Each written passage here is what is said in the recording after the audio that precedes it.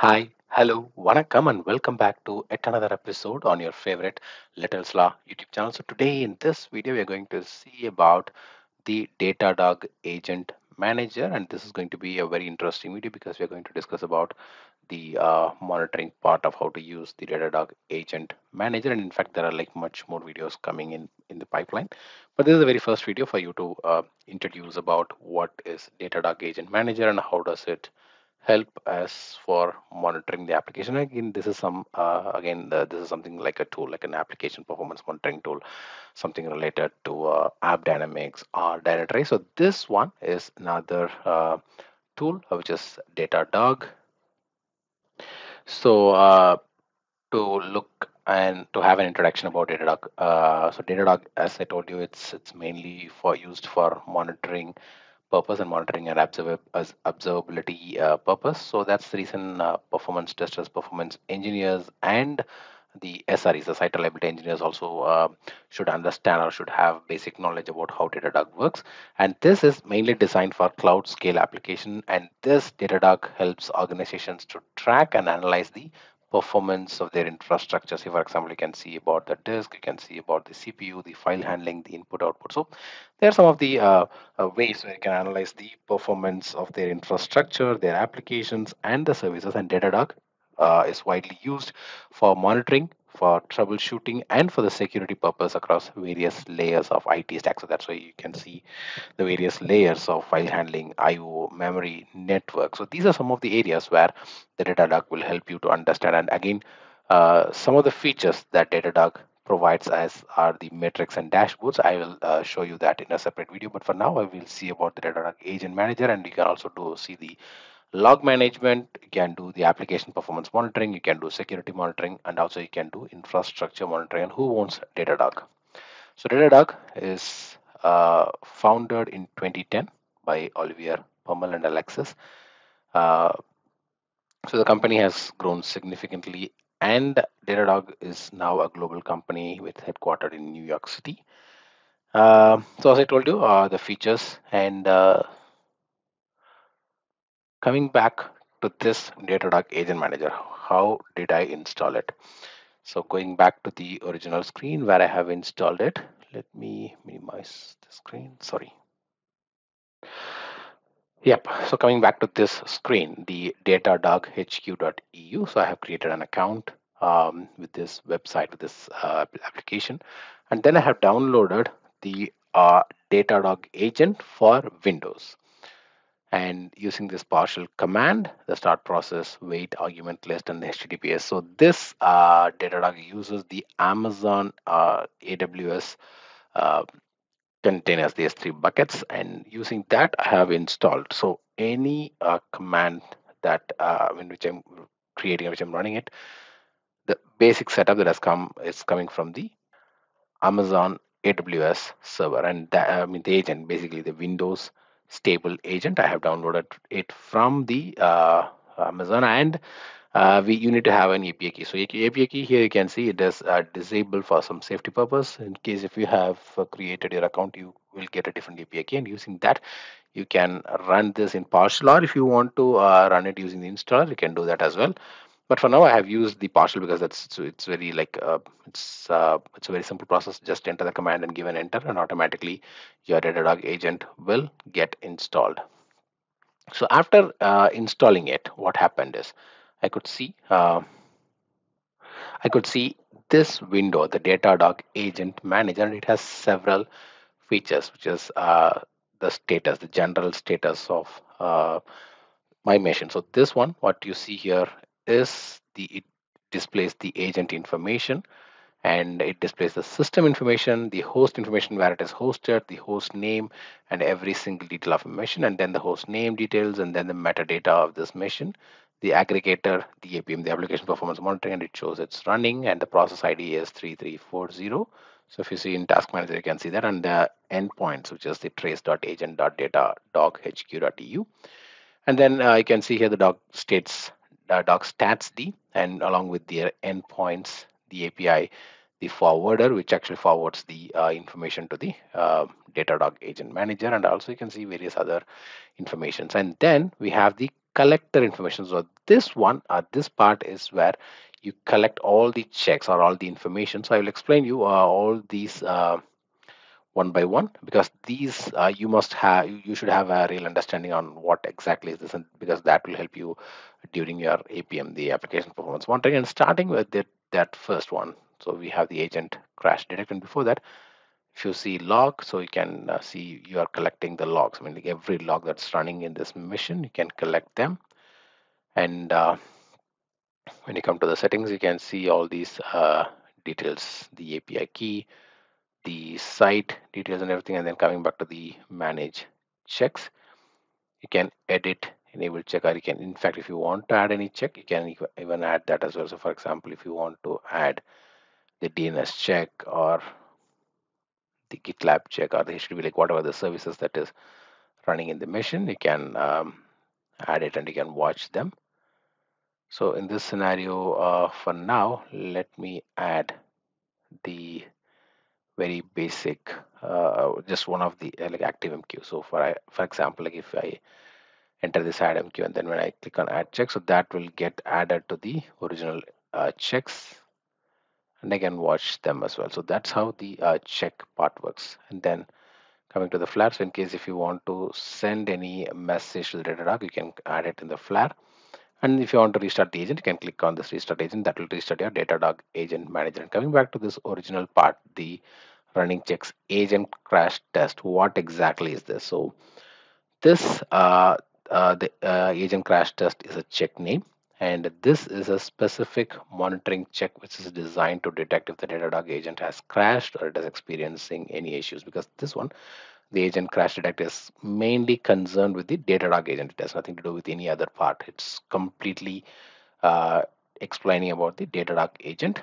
And here you can see the agent instance ID. So this is again a unique one, and also it shows the status of the agent is okay. And then so far we have run 151 runs. So the check has been run a total of 151 times after it was set up. And then here you can see the metric samples, which shows as 0, and the total is 0, and the events is 0, the service checks are 0. So the checks did not collect any metric data because there are no performance related metrics which are generated during any of the runs. And this is expected for a crash detection check, as because it is more focused on detecting the specific event crashes rather than metrics. So for example, in case, let me just show you, what if I let me open the task manager and going to the services. Let me just search for Datadog. Yep, so 3340. And if I stop and if I refresh this one, go to collector, it still shows it's connected to agent. So let me let me just stop, then stop. Yep, so now we can see it is stopped. So what I'll do is, let me again go back to the original screen and then we'll restart them. So we'll restart those services. I will get it. Datadog. Yeah, here we have all these three: Datadog start, security agent start, stem probe start, and then the trace agent. Yep, and then the dog agent. So now all these are running, and if I click on it and go to the collect information, so here you can see the total run is 1 because it has just now started. And even you can see the CPU runs. It has been started just now because it takes as it has been set up just now. So that is the reason it shows just 1. And there are like no crash events, or nothing is detected in terms of the crash of the agent. So it's just the stop. It's not just a crash or anything that the system actually expects. And then when it comes to the service checks, as showing as 0,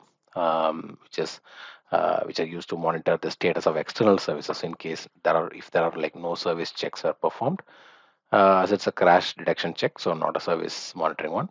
And then you can see the average execution time is 0 seconds, which is the checks complete almost within 0 seconds, and then you can see the last execution date and then the last successful execution date. So these are some of the timing details, something like a log. And then we have the container image. So some of the most important ones are the CPU, the memory, and then uh, uh, the NTP. So let me explain you these three. So just to give you a quick introduction on what is NTP. So NTP is the network time protocol. Because this check, the NTP protocol check, will ensure that the system's clock is synchronized with an NTP server, that is the network time protocol server, to maintain the accurate time, which is crucial for logs, for metrics, and for distributed system operations. So that's why I told you that this is very critical and this is very important, because this part is again is mapped with the system's clock. I mean, like it's just synchronized with the NTP server. And showing about the instance ID. So this again is a specific instance ID, what you see here, and then how many runs we have so far run, and then the metric sample. So this means during the single run, the check collected one metric sample related to the NTP synchronization, because just now I have restarted it, right? So when I restarted it, or when it stopped and started it again, this will have to synchronize with the NTP server time. And this sample, what we see here, represents the time offset between the local time and the NTP server. And then we have the service check. So previously, if you see, there are no service checks done for the memory or for the file handle or for the CPU, but it has happened for the NTP, because it did this service. I mean, it actually checked it did a service check to confirm whether the system is synchronized with the NTP server. So that is the reason you can see you don't see any of the service checks for any of the other metrics, but you can see that for only for the NTP. So that is the reason. Again, only when you keep on practicing it, or only when you keep on using it, you will understand what is the use of all these metrics and how well it helps you in monitoring or in doing the observability part using the Datadog. And then here you can see the average execution time. So that part is the time that is taken for the NTP check. So the check actually took 123 milliseconds to execute, and this is the time it took for the agent to query the NTP server, that is the um,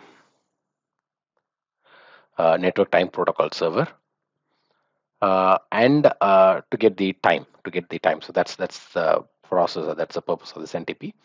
And then finally it will report this. So actually it's very quick. I would say it's 123 milliseconds is less than, like, it's zero point 0.1 seconds, but it's still like 0.10 second.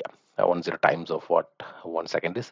It's very quick, but still, whenever the agent is getting restarted, or whenever it's getting stopped and started, automatically this NTP will happen. So let me again do a quick restart and let's see what happens. Unable to contact. Yes.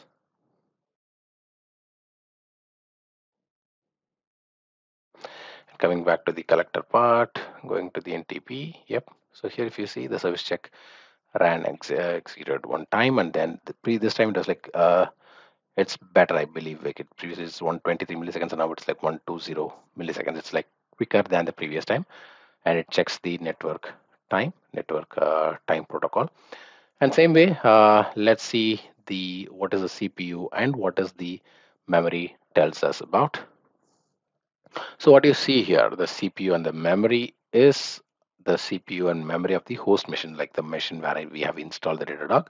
So that actually monitors the instance. So basically, it starts with the instance ID and then the total run. So it has executed once after it has been started, and then you can see there is like 8 metric samples, which is like 8 CPU related metrics. So basically, it is the CPU utilization, the load averages, the CPU time spent on various processes, because these metrics provide a snapshot of the CPU usage across different categories. So you can understand, for example, if you have installed your Datadog on your app server. So by monitoring these part, you can understand how much CPU has been utilized during the load test, or how much CPU has been utilized in the production environment, right? So that's the reason monitoring or observing the Datadog Agent Manager is very helpful for you, because this actually takes the host's CPU details and host memory details, right? And yep, I think I have explained you whatever the basic thing that you have to check and how to install your Datadog in the machine. And with that, I come to an end of this video. If you have any queries or any doubts, please do check out in our Please do comment in the video, or you can also let me know in my WhatsApp channel. And yeah, in our upcoming videos, we'll see how to create or how to monitoring or how to observe this using charts and graphs using the Datadog monitoring screen. And then again, just to give you an introduction. So here we have our website, the Little's Law official page, which I've created as part of using GitHub.io, where you can start learning. Like, you don't need to come to the YouTube video, YouTube channel, YouTube. You can directly search your transformational journey in case if you want to transform yourself from like you want to learn from geometry end to end learning. You can choose all these any of these videos, and then you can watch it. And if you want to learn tools like Neoload or JMeter and what is your level, you can just choose them, and then you can get those videos. And if you have any feedbacks or comment section, any comments, please do send this using this feedback section. And please do support my channel by clicking on this link, and also use this button to subscribe to our channel. So with that, I come to an end, and I definitely believe this video would be very useful to you. So until I meet you in our next videos, bye bye from Vasan Shanmugam and your favorite Little Star YouTube channel. Take care and bye bye.